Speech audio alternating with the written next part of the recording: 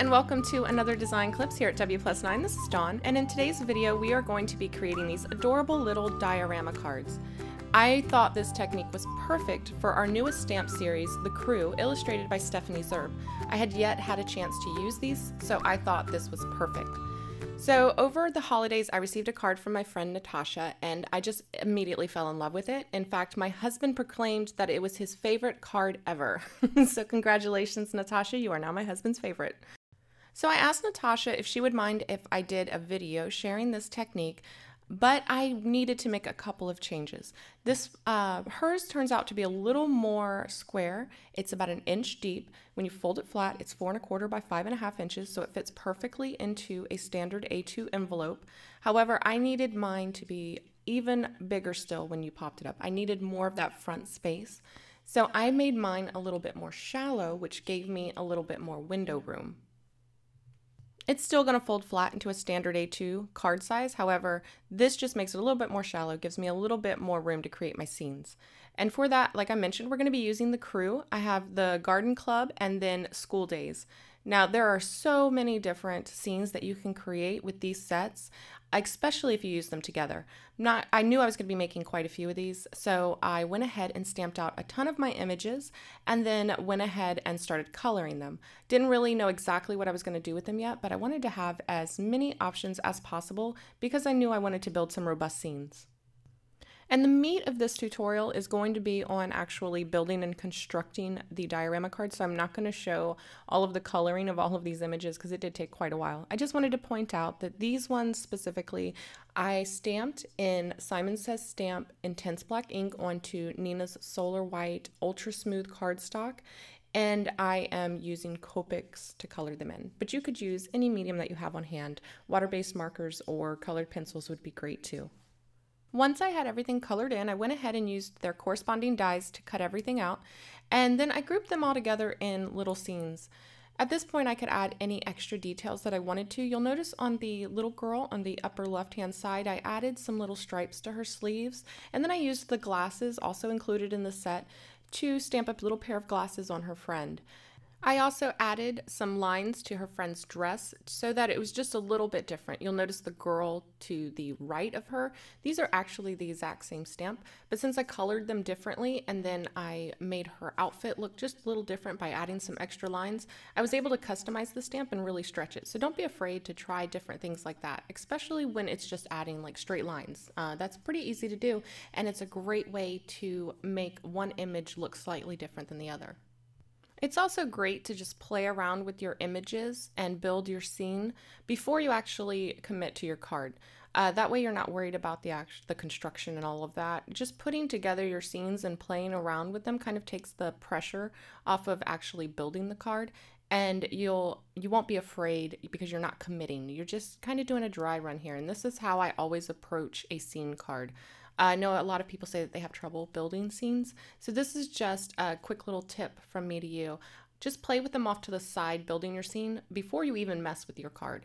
Because once you have that part done, the rest of the card just kind of comes together on its own. Now it's time to focus on the card base itself. So this is all constructed from one 8 1/2 by 11 inch piece of cardstock.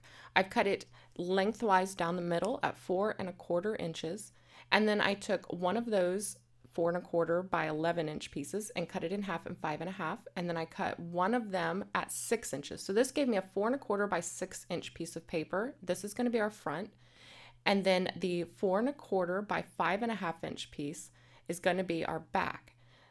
That left me with a 4 inch piece and another 5 1/2 inch piece. So we're actually going to use these pieces to construct the rest of our card. But the 6 inch by 4 1/4 is our front, the 5 1/2 by 4 1/4 is our back. And these are the pieces that we're going to score on either side, and that's going to create our depth. So the 6 inch card, we're going to score at 1/2 inch in from each side, and then the back, we're going to score at 1/4 of an inch in on each side. To do my scoring, I'm using the Martha Stewart scoreboard.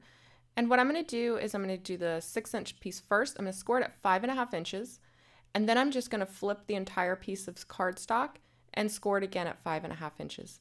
It's just easier for me to flip the cardstock than to score at 1/2 inch and then at 5 1/2. I don't know.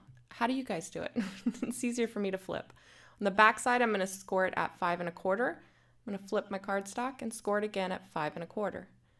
So now we've got our front and our back all scored and ready to go. We're not going to do any folding just yet though. We're going to leave it laying flat. And that's because we still need to do some die cutting, and then we're also going to do some stamping on that front panel. So it's just easier to do if we don't fold it yet. Now to cut the window out, I'm going to be using our 4-bar rectangles here, our 4-bar stitched rectangles, sorry. I'm going to use the second largest one to cut my window.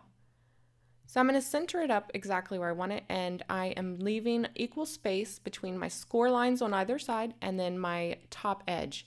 I'm leaving a larger gap at the bottom so that I can stamp my sentiment. Now you could put a banner here with your sentiment if you want. There's a million things you could do, but I'm going to be stamping directly on the card base.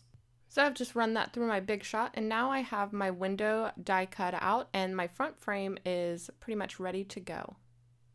And while I'm die cutting, I'm also going to use the largest frame from our 4-bar rectangle dies, and I'm going to cut out another panel. This is going to be our background. We're going to do ink blending on it, and it's the perfect size to fit right in the middle of that background. So I'm going to use that extra piece of 4-inch cardstock. It's just big enough to cut that rectangle from. So I'm going to go ahead and put that into my Big Shot and die cut that out. And this is going to be the very background of our scene.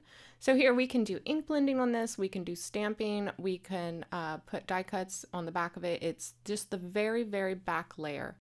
And for this one, I am going to do ink blending. This is going to be our outdoor garden scene. So I'm taking some Eclipse masking paper and tearing off a piece big enough to cover that back panel. Then I'm going to use our landscape border dies, and I'm going to die cut that in half. Now this is typically used to create clouds, but I'm going to use it to create separation between the sky and some distant rolling hills. So I'm going to take that bottom piece and I'm going to mask off the bottom. Now this Eclipse masking paper is low tack, and I've die cut it through my machine, so it picked up some of the residual cardstock left on the cutting plate. But if I burnish it with my bone folder, it stays put no problem, and it's not going to shift at all. You'll also notice that I've burnished it down to a scratch piece of typing paper. I like to do this because I can turn the paper as I go, and it holds that cardstock in place so it's not shifting or jumping around on me. Once I've got the sky all inked in just how I like it, I'm going to remove the mask, and then I'm going to mask off the part where I just ink blended. So here you can see that that mask is on there securely, and I can reuse that mask. I'll just burnish it again and it will hold in place, but it's not so sticky that it will rip the cardstock. So here I am masking off the sky. I'm going to again burnish that into place, and now I'm going to ink blend the hills. I'm using a little bit of crushed olive at the top of the hills because I figured this is where the most sunlight would be hitting them. And then I'm going to use mowed lawn to ink blend up from the bottom. So those are going to blend into each other nicely, and the very tops of the hills are going to have like this glow. Now to create the middle ground and the foreground, we're going to use that leftover 5.5 inch by 4 1/4 piece, and we're going to use 2 of the other dies from our landscape border dies. So we're going to create 3 levels of dimension here: foreground, middle ground, and background. So I'm going to cut this piece at the very top here to create my middle ground, and that'll leave me enough cardstock to create my foreground piece as well. I'm not going to do any cutting of this piece just yet. I'm going to leave it bigger than it needs to be, and that's because I want to add a little picket fence. So I'm going to use our fence border die, and I'm going to die cut that from a piece of white cardstock as well, and then I can really work out exactly how tall I need that middle ground to be. So I'm going to place everything temporarily on the card front, and then once I am sure of how tall that needs to be, I'm going to use a pencil to just mark it and then take it over to my paper trimmer and trim it. I'm also going to mark where I want the fence to go because I want to add just a little bit of inking to this as well. And this way I'll remember where I wanted it. And for that, I'm going to use just a little bit of weathered wood. I'm going to go very lightly over this. I don't want to color it really dark, just a little bit of color. And while I'm at it, I'm going to go ahead and ink blend that middle ground with a little bit of mowed lawn as well. Now, if you wanted to take a shortcut here, you could start with a green piece of colored cardstock and then just add a little bit of distress ink to the edges, and that would keep the continuity between the ink blended background and your middle and foreground as well. So I'm just going to test this out, and I like the way that's looking. Now I can go ahead and create my very foreground piece of grass here, and I'm going to use that leftover piece of cardstock that we trimmed off the bottom of the middle ground, and I'm going to use the third landscape border die to trim the very top of that so we get that little rolly hill. Now that we have all of our pieces, it's time to start actually putting together and constructing our card. I'm going to start by working from the back to the front. So I'm going to pop up our fence on a little bit of 3M foam tape. I'm just cutting some thin strips here, and I can hide that right behind where the rails of the fence would be.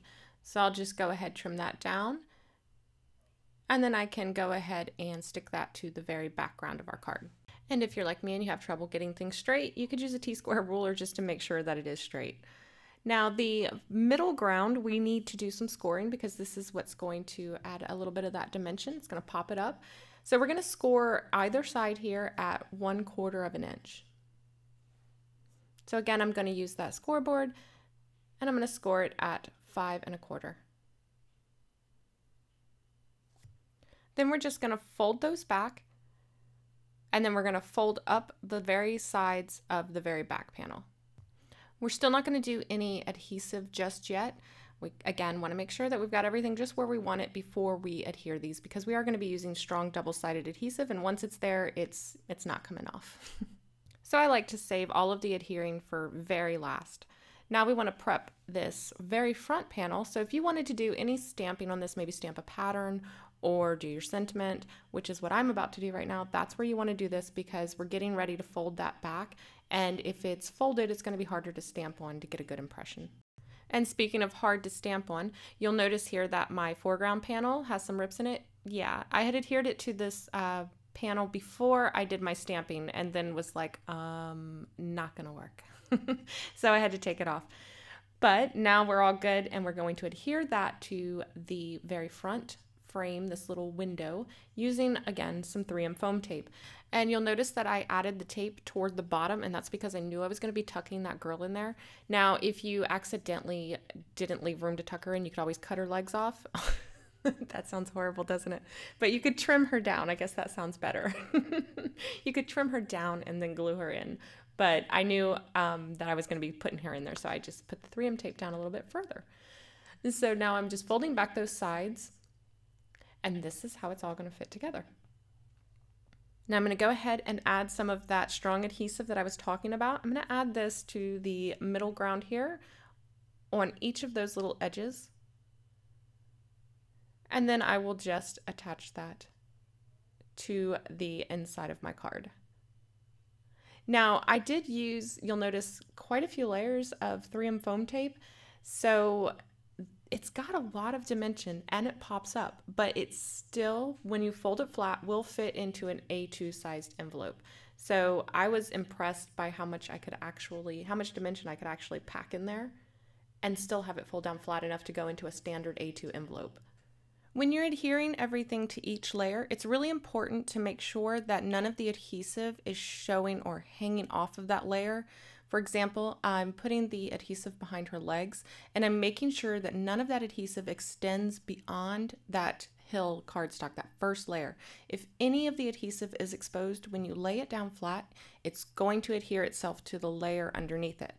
Now, if you accidentally have some showing or it goes beyond that layer, you can always take some baby powder or your anti-static tool and rub that over the adhesive to take away the stickiness.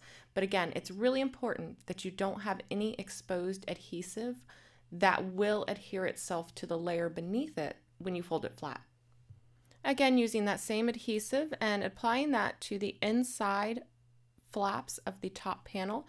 And I'm making sure to adhere it to the very edge, because remember that back panel is only 1/4 of an inch tall. So we're going to make sure that that adhesive is just on that very edge.